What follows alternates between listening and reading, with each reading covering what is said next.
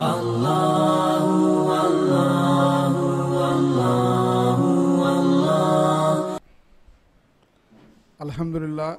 अल्हम्दुलिल्लाह रब्बिल आलमीन वस्सलातु वस्सलामु अला रसूलिल अमीन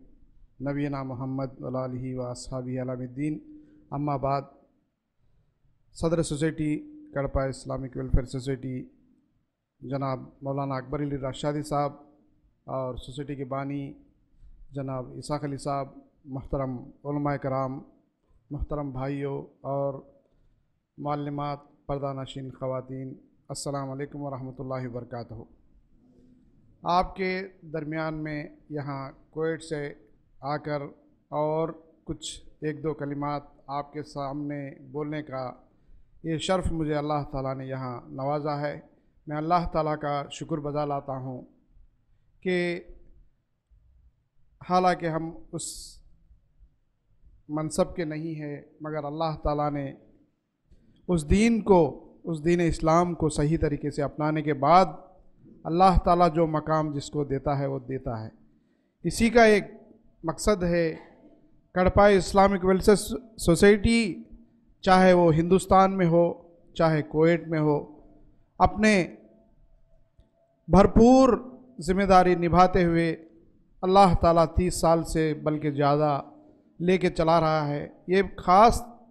अल्लाह ताला का फ़ज़ल है, उसका एहसान है जो हम जैसे कम इल्म रखने वालों से अल्लाह ताला ये काम ले रहा है। और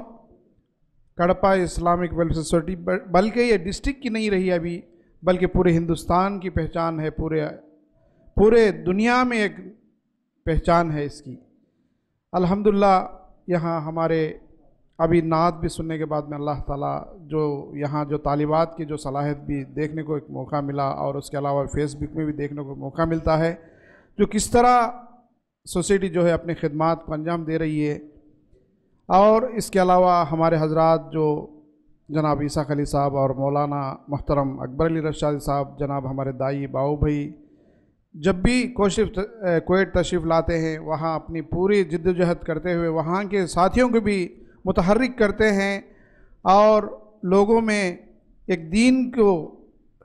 शौक़ पैदा करने और उनकी जो तरबियत, उनकी इस्लाह करने की तरफ भरपूर कोशिश करते हैं। मैं जो इस आज ईद मिलाप के मौके पर यहाँ पर जो जमा कर यहाँ मुझे कुछ एक दो कलिमात आपके सामने बोलने की मौका दिया है, मैं मेरे तरफ से और कड़पा इस्लामिक वेलफेयर सोसाइटी कुवैत की जानिब से मैं तहे दिल से शुक्रिया अदा करता हूँ।